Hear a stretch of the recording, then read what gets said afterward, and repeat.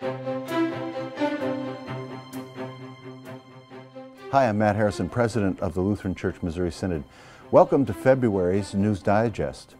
This month's featured video takes us to Texas, where the generosity of the people of the LCMS is making relief efforts possible in small towns and big cities where Lutherans are volunteering, cleaning, repairing, and rebuilding homes and lives.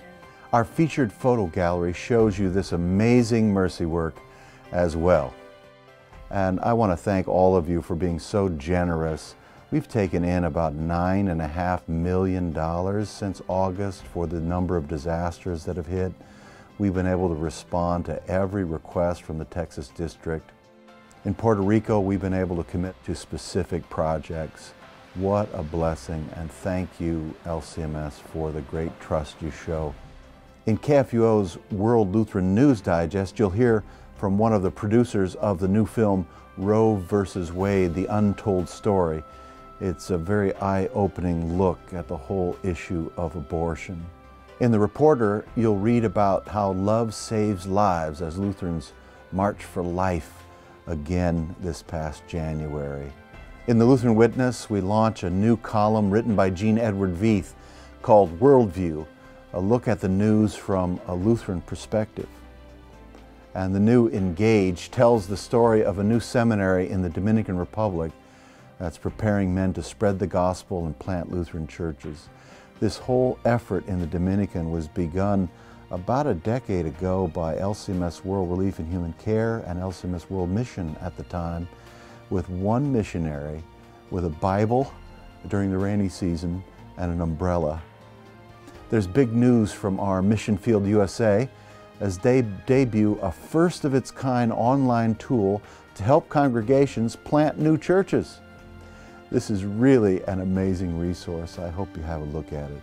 And speaking of resources, we've got another fabulous help in the form of a new Everyone His Witness website that works in concert with the recently introduced Everyone His Witness core module kit available through CPH. Make sure you check that out. It's a wonderful lifestyle kind of approach to evangelism, very strong on the Lutheran understanding of the strength of the word shared and the vocations which the Lord puts us in. And there are some very important events coming up. The Lutheran School Administrators Conference takes place March 11 to 13, and just after that, Lutheran Youth Fellowship hosts its 2018 leadership training from March 15 to 18. We wish you a very blessed Lent. I was reading Luther's sermon from 1534 for the first Sunday in Lent. The text he preached on was Jesus' temptation in the wilderness.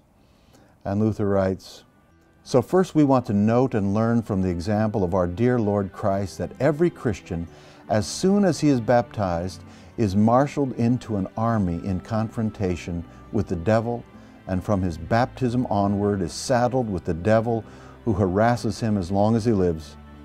If this bitter enemy cannot by his own onslaughts get the better of Christians and bring about their downfall, he seeks to hang them on the cross and kill them as he did Christ.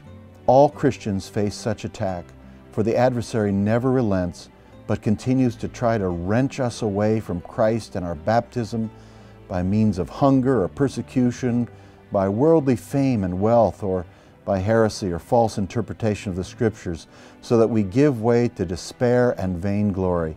If such tricks fail, the devil tries to get us by the throat and strangle us to death.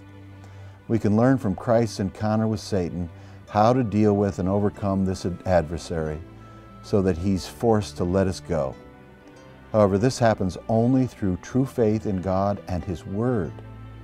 Whoever thus arms himself properly will be able to withstand the devil, but whoever fails to do so will certainly be helpless against his deadly adversary.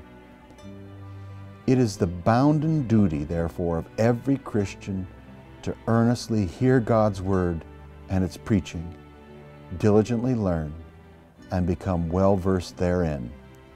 We also should persevere in earnest prayer that God would let His kingdom come among us, not lead us into temptation, but graciously deliver us from all evil. Luther gets it right. We live in a very dark and troubled world, as we were reminded again most recently in Florida. But all we need is this, Jesus and His blessed word. Let's hold to it. God bless you. He will keep you. The Lord be with you. Blessed land.